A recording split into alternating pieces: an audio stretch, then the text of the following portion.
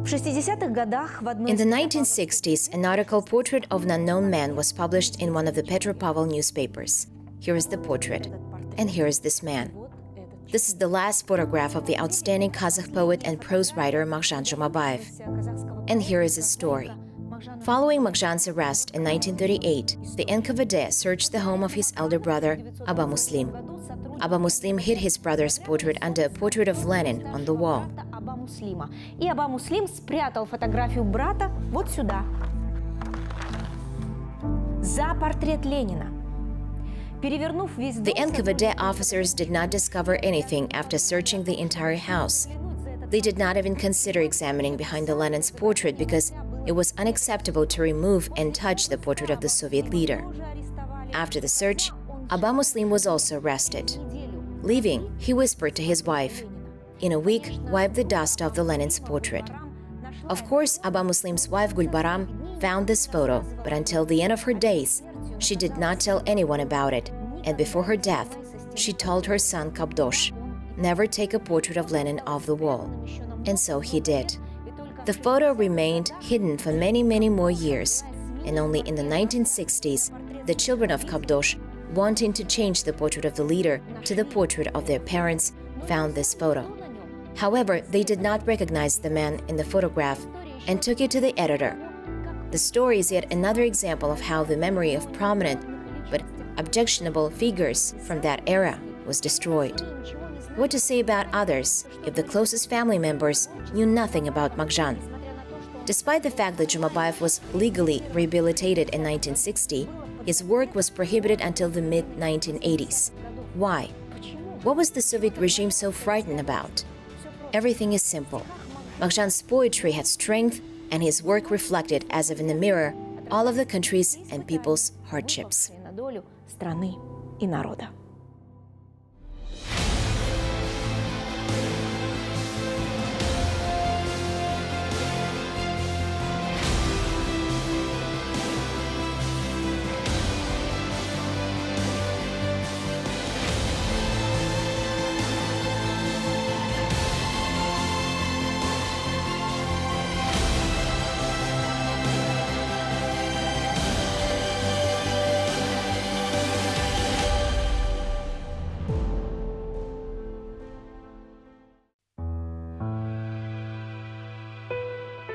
The steppe gave me the calling of the eagle. Altai and Ural are two mighty wings of mine. I am a favorite of the steppe freedom. I grew up as a batyr, knowing no fear and evil. My ancestor was a giant, if you want to know. My mother was the wisest of the wise. I am a young tiger. I am a flying flame. Hey dogs, who can keep me? I will revive the spirit of my great-grandfather for centuries. You will be free, Sari Arka. Your descendants, giant, will grow happy, stretching their power above the steppe. He is a genius, a brilliant poet. If anyone is interested in feeling what a genius is, well, take Pushkin's poetry and read it, and then read Magzhan. A happy property of Magzhan's poetry, a happy property of poetry for us is that it is possible to translate. It is clear, transparent, it is inspired, it is incredibly inspirational. Magzhan Zhumabaev always said that if people have honor and conscience, then these people are eternal. Mukhtar Awezov often repeated these words of Magzhan Zhumabaev. He was always like that.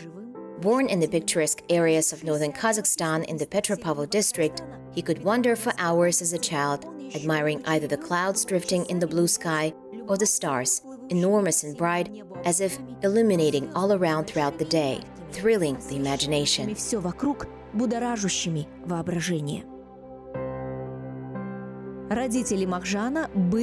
Magzhan's parents were wealthy people. His father Bekin was a bee, a Volost governor.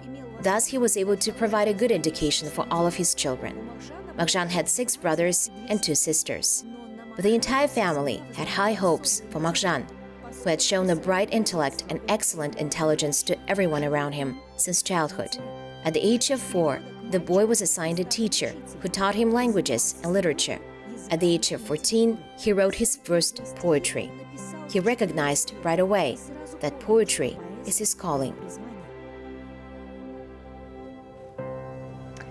Огромное влияние на Магзhana. Abai's work had a huge impact on Magzhan. He refers to him as a poet and scientist without parallel, a thinker who trod on slavery in his lyrics.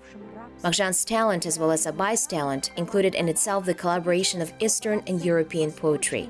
But unlike his predecessor and idol Abai, Magzhan did not edify in his poems, but simply enjoyed the beauty of the syllable, the rhyme.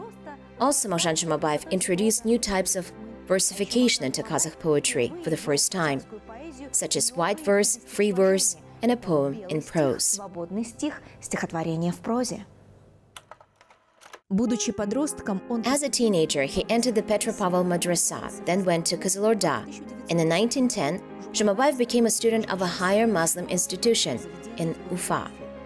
The Tatar classical writer Galimjan Ibragimov became Magzhan's mentor and teacher. He helped Magzhan publish his first poetry collection called Chulpan in 1912.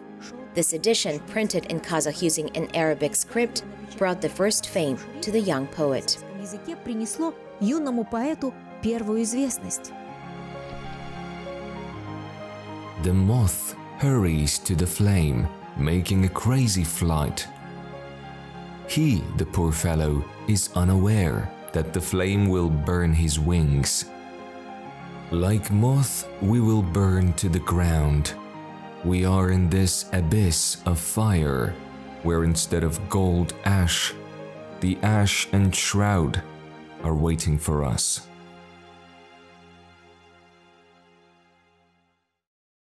Он и вправду был... He was a moth flying into the light indeed. He flew to the light of truth and love. He never felt sorry for himself. He never withheld his strength and feelings. If something truly fascinated him, he gave himself to it with all his heart and soul. In 1913, he entered the Omsk Teachers Seminary, where he graduated with a gold medal. И здесь, в Омске... Here in Omsk, he meets like-minded people and friends with whom he will go through life. The future leaders of the Alash party, Ahmet Baytursynov, Mirzakh Abdulatov, and Alikhan Bukikhanov. Representatives of the advanced Kazakh intelligentsia immediately drew attention to the talented poet.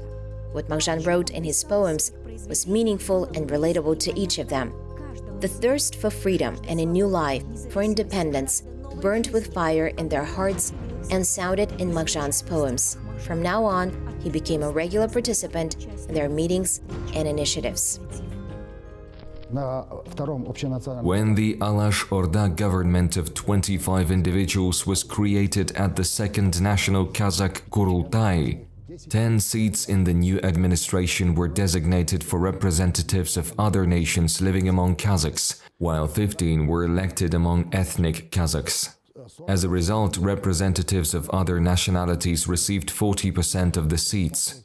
Furthermore, it was proposed that those peoples who do not have their own land be granted extraterritorial autonomy within the Republic of Alash. You see, it was an international state, not a multinational one, but a national one with national diasporas.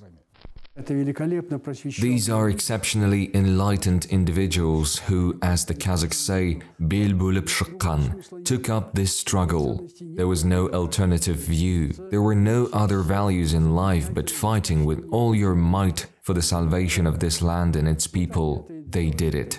They then began to look in different directions. And there was Magzhan Zhumabaev with his poems. The Russian Revolution of 1917 resulted in the fall of the monarchy, a chance for all people of the national periphery to start over, a chance for Kazakhs. Magzhan was nominated as a candidate for the Constituent Assembly and a member of the panel tasked with preparing textbooks for Kazakh schools following the announcement of Alash's autonomy. Magzhan approached this endeavor with all the energy and zeal inherent in his nature. He was little interested in politics, but education, especially education of his native people, was something Zhumabaev was willing to devote himself to without hesitation. His efforts resulted in the publication of school textbooks as well as a study on pedagogy. Magzhan Zhumabaev is in fact the founder of Kazakh pedagogy.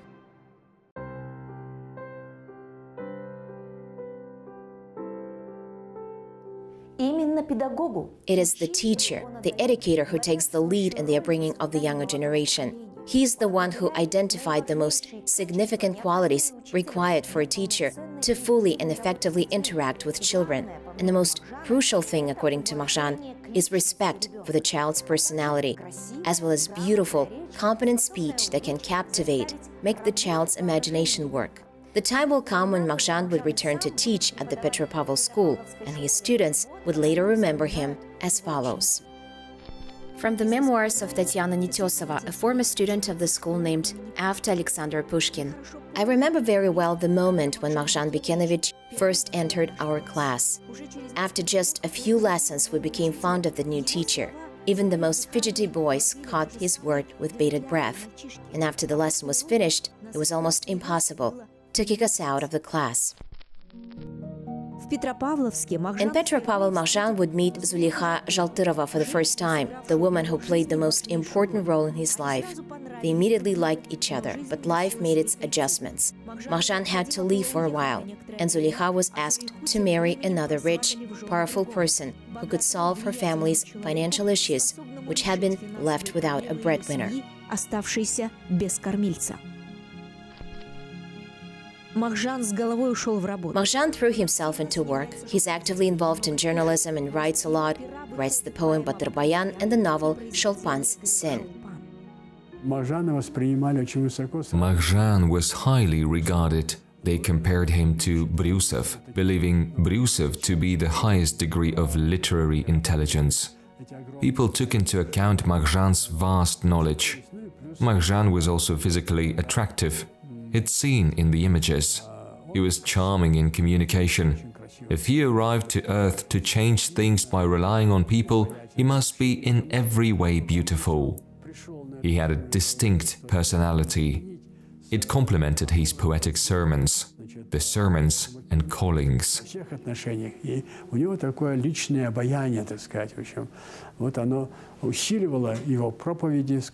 Поэтические проповеди, его призывы и так далее. 1923, a new phase of life has begun. Magzhan arrives in Moscow at the invitation of People's Commissar of Education Lunacharsky. He teaches Oriental languages at the Communist University of the Working People of the East, while also studying at the Moscow Literary and Art Institute, which was led at the time by Brusov, and it was Brusov who dubbed Zhumabaev the Kazakh Pushkin. Brusov also was the one who discovered the concept of symbolism in Russian poetry, and Magzhan's poems are imbued with deep symbolism. He is a child of turbulent times, a witness to social disasters, who has spent his entire life on the verge of life and death, good and evil, ice and fire. In Moscow, he translates into Kazakh the works of Russian and world classics such as Gorky, Lermontov, Blok, and Balmont, as well as poems by Goethe, Heine, and other foreign poets into Kazakh language. It was a huge and vital work that he did to educate his people. We gained access to a wide range of great literature thanks to Magzhan Zhumabaev, who, like his teacher Abai, took up classic translations. Of course, Magzhan was affected considerably by his connection with Russian poets such as Yesenin, Mayakovsky, and Mandelstam.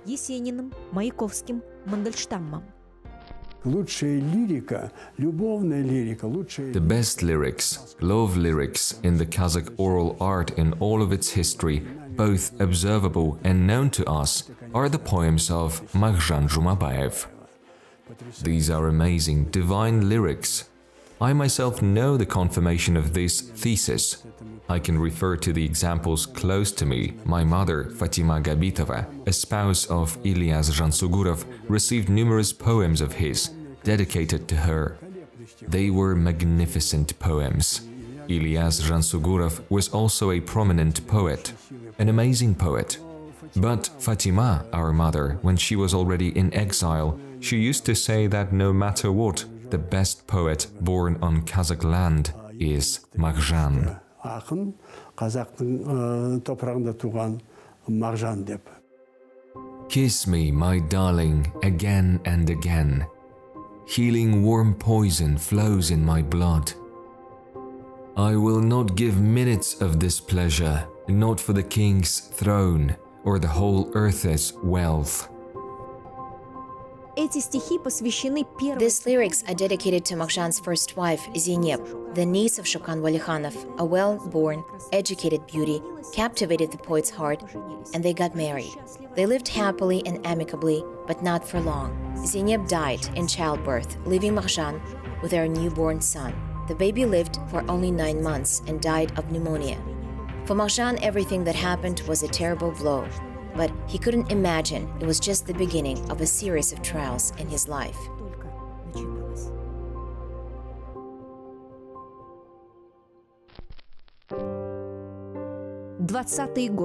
The 1920s, the period of Kazakhstan's so-called first famine. The young Kyrgyz Soviet Republic, as Kazakhstan was then called, faced it as a result of the Soviet government's war communism policy. The Bolshevik requisition, the winning of livestock from the population and the civil war. Crop failure and livestock losses exacerbated the situation. People from the countryside rushed to the cities in search of work and food. Many fled Kazakhstan, heading for China, Uzbekistan, and Russia. Magzhan Zhumabaev was a member of the Extraordinary Commission for Assisting the Hungry at the time. This commission was responsible for collecting food and funds for the less fortunate and assisting street children. There were a lot of them in Kazakhstan after the civil war, and Zhumabaev used all of his strength to alleviate his people's suffering in whatever way he could. The bearer of this, deputy chairman of the Akmola Provincial Emergency Commission for Assistance to the Hungry, Zhumabaev Magzhan Bekenovich, is sent to Petropavlovsk and Kochetav districts to strengthen the work of helping the starving. Comrade Zhumabaev is instructed to make an accurate account of the products received by the Relief Fund for the Hungry, check the latter accounts, and if defects and shortcomings are found, immediately eliminate them. Make an accurate count of the hungry and attach the starving areas to more prosperous ones. To take measures to increase the flow of voluntary donations of livestock and foodstuffs through agitation. Livestock and products received by voluntary donation to be distributed among the hungry based on generally applicable rules.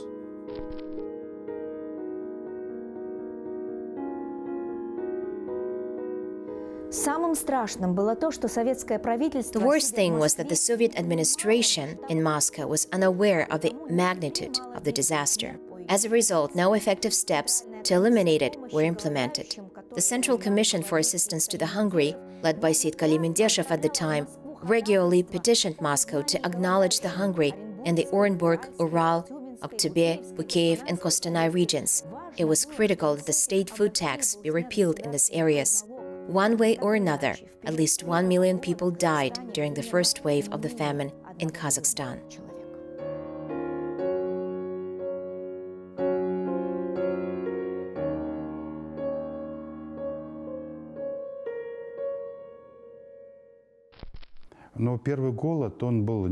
The first famine was unexpected because cattle were confiscated from Kazakhs for the first time. This was the basis for the Kazakh lifestyle. Cattle dominated the nomadic economy at the time. Kazakhstan made its transition from nomadism to agriculture in 1928. Before then, it followed a nomadic lifestyle. Then, as you pointed out, the revolution and civil war between whites and reds affected the situation. The cattle were taken away by both sides, and because of this, people were left without cattle for the first time. They began to starve. It was, of course, the first blow to the Kazakh people. Magzhan Zhumabaev truly demonstrated his position at that time.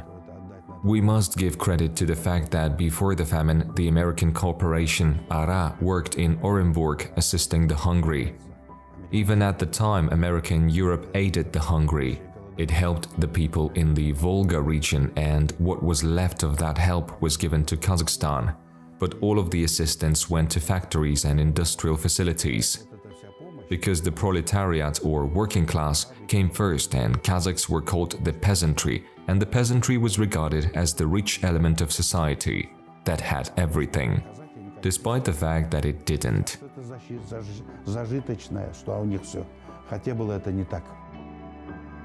That was a dreadful time in history. Refugees, homeless people, overcrowded train stations. Every now and then, epidemics broke out. People had to eat grass, roots, and carrion. Magzhan's heart was broken by the people's suffering. He poured his pain out on paper in bitter lines. Do you hear, fate? I do not want alms. Measure my suffering in full, burn on fire, rot in 3 deaths. If I wake the people with verses, the grief will recede and the hot flame will dry up the tears. What do I need them for? When the harsh years of retaliation against dissidents arrive, it will be for these lyrics that he would be labeled as a decadent, pessimistic poet yearning for medieval days. Of course, Magzhan was not a pessimist. Even in his darkest moments, it was as if a light, life-giving and warming, was burning in his soul. Even during the most terrible years, his heart was capable of love. Once Abdullah Akchurin, a wealthy merchant, and his young wife Gulsum moved from Kazan to Petropavl.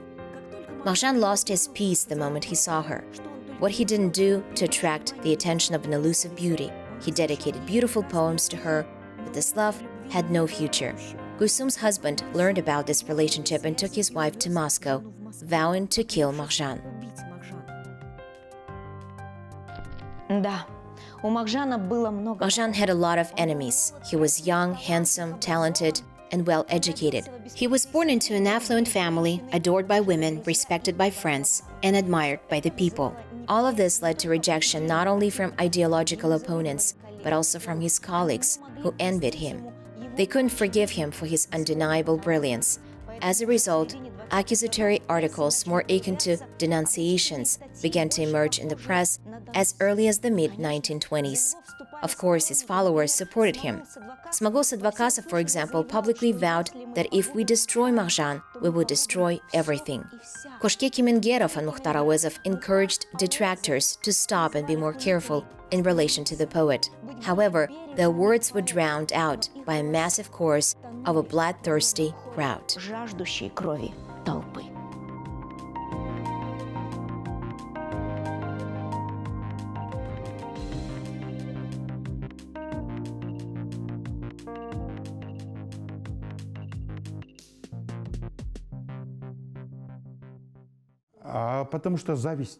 It was all because people envied him. Sabit Mukanov, for example, was terribly jealous of him. People said that neither Sakyan Seyfulin nor Ilyas Zhansugurov, nobody was a rival to Magzhan Zhumabaev. But Sabit Mukanov considered himself his rival. He considered himself such a great poet, a proletarian poet. There are even Magzhan Zhumabaev's words. In one of his articles, he wrote, "How far we have lived, that if anyone can rhyme the lines, he was already considered a poet, as long as he was of proletarian origin." And he ridiculed Mukanov. He has poems, humorous, satirical poems, where he ridiculed Sabit Mukanov. Of course, Sabit Mukanov did not forgive him for this, and throughout his life he took revenge, both during the life of Magzhan and after his death. In Orenburg, a literary court was organized over Magzhan in 1924. They investigated his poems collection. The following resolutions were passed after the meeting. Number 1. Zhumabaev must be recognized as an enemy of the Kazakh people and an enemy of the Soviet government, which is the defender of the Kazakh people. Number 2. It is essential to request that the government remove all his publications from circulation. Number 3. Prohibit the publication of Zhumabaev's works in Soviet publishing houses in the future. This happened right at the start of 1924. Sabit Mukanov, a Soviet Kazakh writer, was literally behind this literary trial of Magzhan Zhumabaev. The most interesting thing is that in 1918, during the Civil War, Sabit Mukanov was hiding in the city of Omsk in the apartment of Magzhan Zhumabaev. Magzhan Zhumabaev first helped him find work so he could feed himself. Then he found him an apartment. Furthermore, while living under the same roof, Magzhan Zhumabaev taught Mukhanov Russian language and Kazakh grammar. And then, 6 years later, Sabit Mukhanov organized a literary trial against Zhumabaev. Sabit Mukhanov организовал, так сказать, литературный суд над ним. Magzhan Zhumabaev was a very well-known poet. Magzhan Zhumabaev was recognized by everyone. All of the poets at the time regarded Magzhan Zhumabaev as the most talented poet. For example, Sakyan Seyfulin regarded him as such.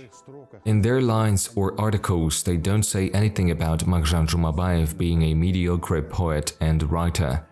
Sabit Mukhanov asked 3 questions at the Poor Council. The first question is to declare Magzhan Zhumabaev an enemy of the Soviet regime. He is an enemy of the Soviet government. He participated in the Second Alashorda Congress, held in Orenburg in 1917. They accused him of being together with Alikhan Bokeyhan and Ahmed Baytursunov. They accused him of writing poetry specifically for being the author of the famous youth march, I Believe in Youth. The second point of accusation was the demand that all of Magzhan Zhumabaev's books and published poems be removed. Removed from everywhere. It was no longer allowed to publish them, and books to be taken out from the libraries. The second point was this, and Sabit Mukhanov's third point, the third point of accusation, was that he should not be allowed to participate in literary activities, or in general, public Soviet activities at the time. Третий пункт, который Sabit Mukhanov ставил, третьим пунктом, что вообще его не подпускать к литературной деятельности и вообще к общественной советской деятельности того периода. Yes, the literary world became a type of theater of military operations and ideological conflict during those years. Poets and writers were divided into 2 opposing camps, those dubbed singers of the revolution and bourgeois nationalists. Magzhan Zhumabaev was included in the latter. Everything he wrote was disputed and condemned. It was a time of cruel persecution, but Magzhan endured it with dignity because he knew his own worth and could not be shaken by the hateful words of envious people. During these years, he creates the literary circle Alqa, as well as the literary and artistic program Tabaldırıq, which was approved by Bokeyhanov, Khojanov, and Aymautov. Zulikha became his guardian angel, his great supporter. Yes, his very first love, from whom he was estranged. They never parted once they met again.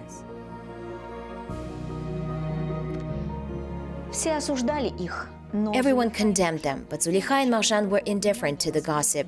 They were happy together. They were brought together by their passion of poetry and art.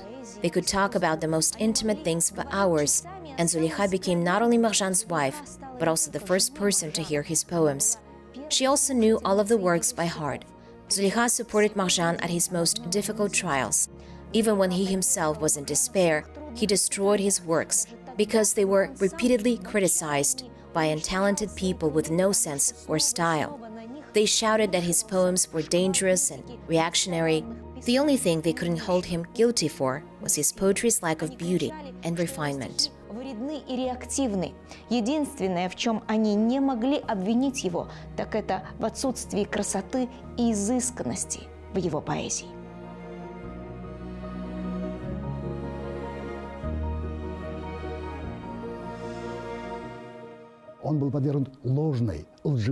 He was subjected to fraudulent, false criticism, and the defamation, prosecution, and conviction of Magzhan Zhumabaev started with the Sabit Mukhanov's initiative.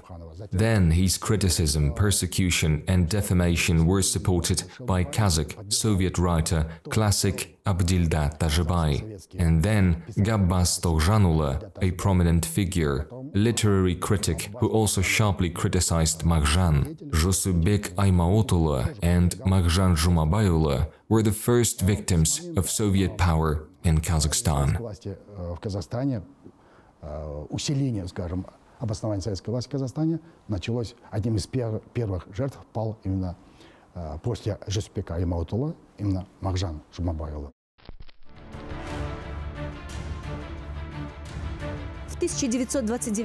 Zhumabaev was arrested in 1929. Years of persecution and defamation had an impact. Furthermore, Philippe Goloshokin raged in our area during those years, organizing a small October in Kazakhstan.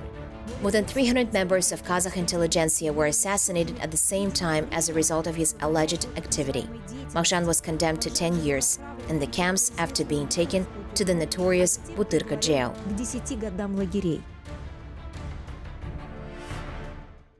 An excerpt from Magzhan Zhumabaev's letter to his wife Zuleyha. Zuleyha, sweetheart, I have caused you so much pain in my life that I don't know if I'll ever be able to thank you. It hurts me to inform you that your husband has been imprisoned for 10 years. For a whole 10 years. Most importantly, I don't feel any guilt. On the other hand, you know I am not to blame for anything. I beg you, Zuleyha, come to me. But first, in Moscow, go to Lubyanka and get permission for a date. Then go to Maxim Gorky and explain that they took me without reason, that I was not to blame for anything, and that I demonstrated no, you hear, no rejection of the new government and October. On the contrary.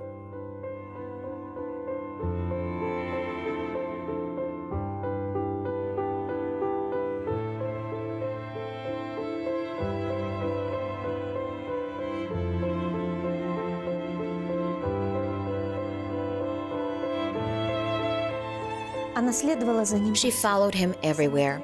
A selfless, dedicated woman spent many years wandering, but wherever he was, he always had the feeling that she was nearby. When he was working on the construction of the Belomor Canal, cutting trees in Karelia, was surviving in the Solovetsky Special Purpose Camp. Как-то, когда в очередной раз она добралась до лагеря с избитыми в кровь ногами, Magzhan сказал ей... Magzhan told her, Zuleyha, dear, I would like to put you on my shoulders and carry you all the way to Mecca. When she returned to the camp with her legs battered to blood, for me, you've become a saint. Ты стала святой для меня.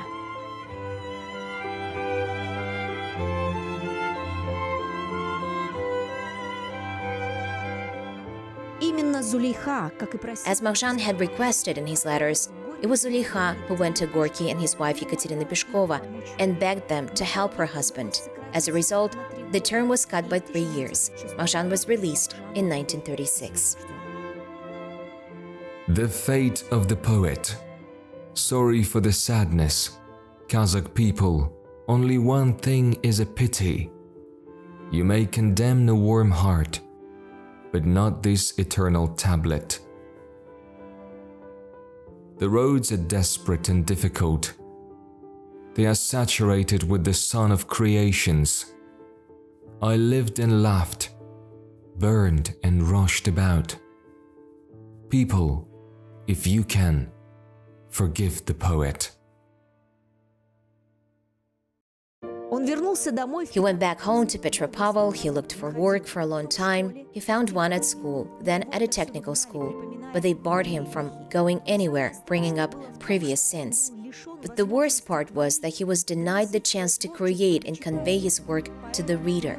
The poet, endowed with God's gift of creation, was forced to remain silent. Magzhan was arrested again on December 27, 1937. This time he was charged with having ties to Japanese intelligence, as well as counter-revolutionary actions, pan-Turkism, and bourgeois nationalism. From Magzhan Zhumabaev's interrogation protocol.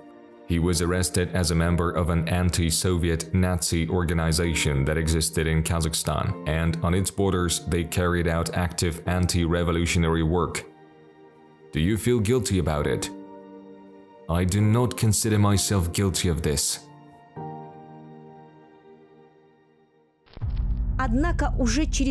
However, he will confess on all accounts of the charges in a week.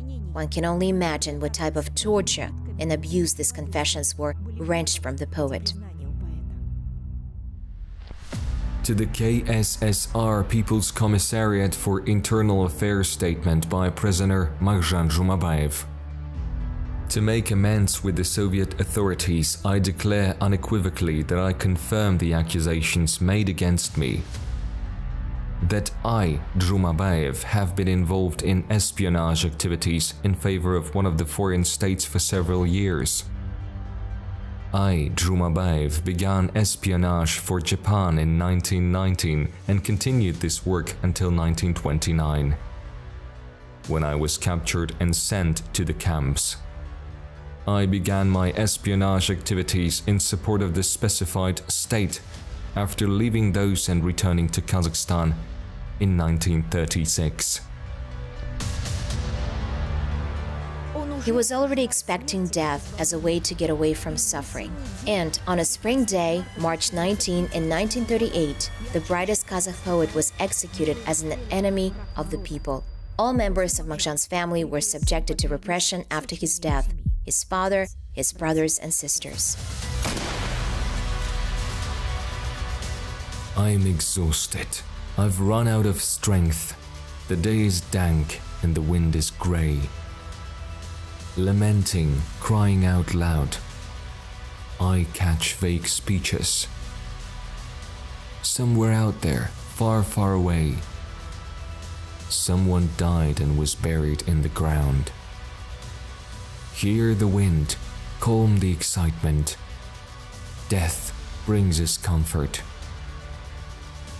I drink the sweetest flower with my heart. You come and lull me to sleep. Lull me to sleep. Death. После того, как был уничтожен... After the poet was destroyed, the revolutionaries went after his work. His works were prohibited for 50 years. Once they were discovered, they were destroyed. The poet was unknown to several generations of Kazakh people. Akmola Provincial Department of Literature and Art. According to the available information, a collection of poems in the Kazakh language by Magzhan Zhumabaev is in circulation in Kyrgyz Department of Literature and Art in the Akmola province. Take decisive measures to remove such a publication from circulation and hold the withdrawn copies until further notice. Head of the Literary Association, Kandratov. However, it is well known that manuscripts do not burn. Magzhan's poems full of faith, love and hope have been preserved in the minds of many true poetry connoisseurs. Zuleikha kept his works, despite the fact that they were mortally dangerous. Я с удовольствием расскажу то, что я знаю. I am happy to share with you what I know very well about Zuleikha Apa, the widow of Magzhan Zhumabaev. She was something. I was a student in Moscow, and when I came home, my mother, Fatima, and Zuleikha Apa would sit under the apple tree, put on the samovar, and share their experiences. Both of them were persecuted. It was evident that Zuleikha Apa was a very beautiful woman, tall and slender in her youth.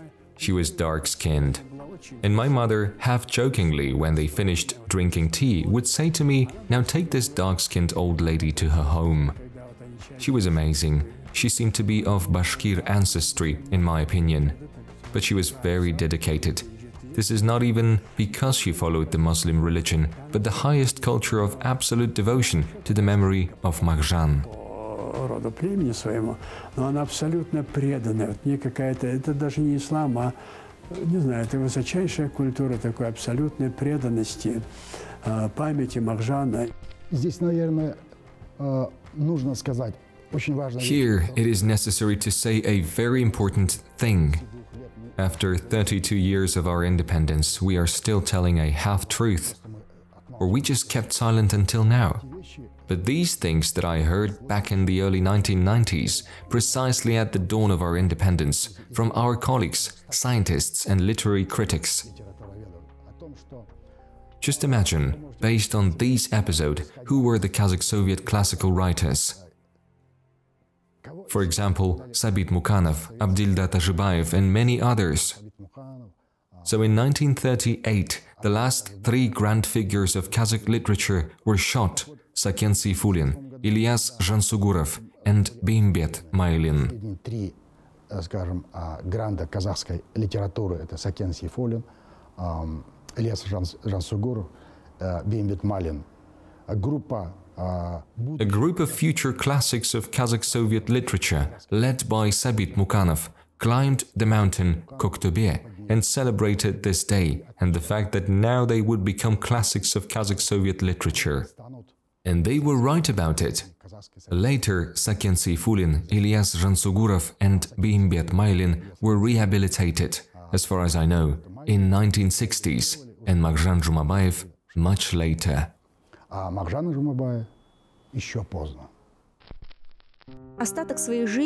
Zuliha lived to be 96 years old. She devoted the rest of her life to saving and resurrecting her beloved's name and works from oblivion. Magzhan was formally rehabilitated in 1960, but his creations were illegal for more than 20 years after that. The Writers' Union opposed the poet's creative rehabilitation. В Союзе писателей выступала против творческой реабилитации поэта. In this instance, I want to mention two names: Alexander Lazarovich Zhovtis and Makhmudov. His friends called him Kacha Makhmudov. This was a very solid, powerful professor, a great connoisseur, a maestro in the humanities, a philologist, an author of dictionaries, and a very influential person. Zhovtis Alexander Lazarovich was a very educated person. He always had greatness of thought. At the department where they worked, Zhovtis made a line-by-line translation of Magzhan Zhumabaev's poems, while Makhmudov wrote about Magzhan. They prepared material for the publication at Prostor magazine. And at this magazine, Magzhan's poems prepared by Zhovtis and Makhmudov were already typed. At the last moment, of course, the world is not without mean people. Poems being prepared for publication were destroyed. The entire edition. Makhmudov was severely reprimanded. "You can't do this anymore," he was told. He was a luminary. Alexander Lazarovich was fired. He was one of the best lecturers, a professional, a real scientist in linguistics and literature. This is an amazing thing. Then he wrote books, but he was fired. Махмудов, он, ему строжайший выговор объявили, в общем, так и сразу не могли больше так поступать. Но он все же корифей такой был. А Александра Владимировича уволили.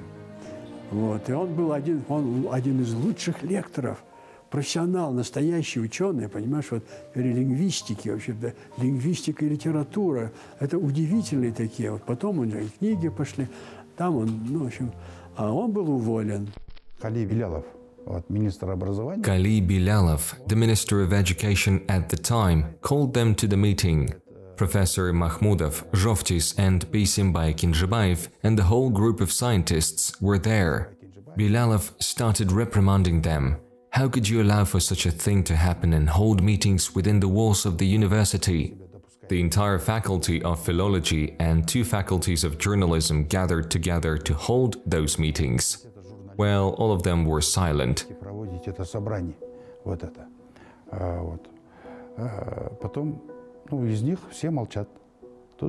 And then Zhovtis said, "Kali Bilalovich, you are a Kazakh intellectual, and this is a great Kazakh poet. Maybe you will cut some slack." Bilalov was surprised. What kind of slack should he make? He said there was no such poet in Kazakh literature as Magzhan Zhumabaev, that he was unknown. He never was, nor ever will he be. Imagine what he said. Alexander Lazarovich Zhovtis, doctor of philology, professor and well-known translator, wrote about this in his memoirs. He translated both Magzhan and Abai a lot. He was one of the first translators of that time.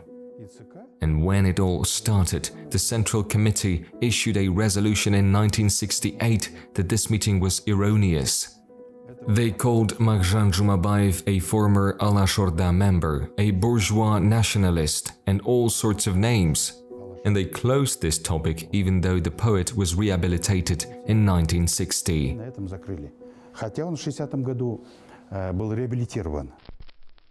Поэт The poet and his work were first returned to the public in 1989 when his collection of poetry was released. And with his insightful poems, we can rediscover and appreciate a bygone era. The era, the spirit of which was mirrored in Magzhan's poems, the era in which he was born, formed, and unfortunately died. His work had stood the test of time, and today we read Magzhan with pleasure. We, the new generation, will finally bring his name and poems back from oblivion. After all, his farewell remarks are directed to us through the veil of time. I believe in youth. Ведь сквозь пелену времен именно к нам обращено его напутствие. Мен жастарға сенемін.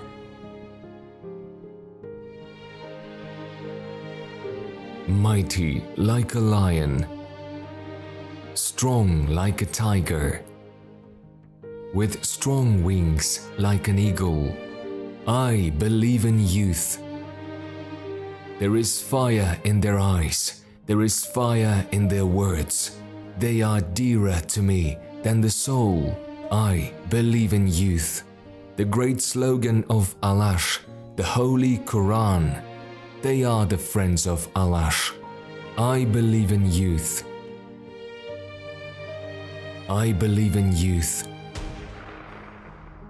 One day they will raise the name of Allah to the sky. I believe in youth.